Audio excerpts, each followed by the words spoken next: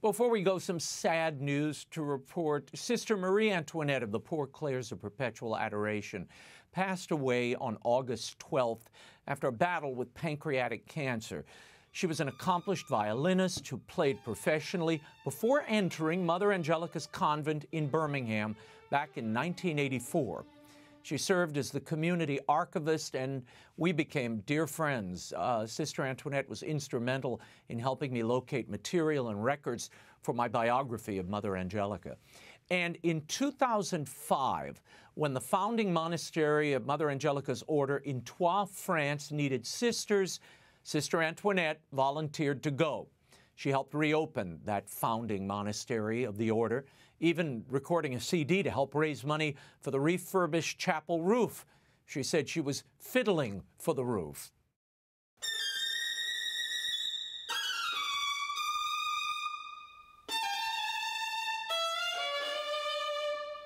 The order was founded in 1854 in Paris, but within the next 2 years, 1856, the community was definitely established here in this very house. These are the roots of Mother Angelica's order, the order that Mother Angelica joined when she was a young sister, and anyway, the roots really of EWTN. Anytime that the community is assembled together, there's always that Eucharistic element of being part of the body of Christ in everything that we do.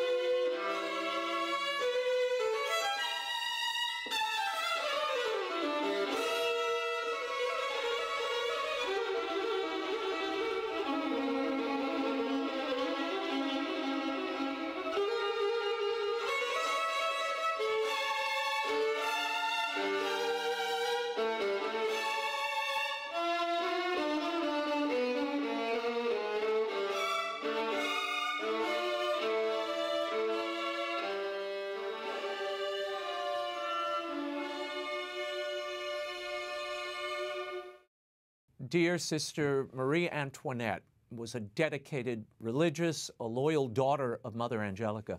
Her funeral mass will be celebrated Saturday, August 20th in Troyes, France, and she will be laid to rest at the monastery she helped to revive. May Sister Antoinette rest in peace.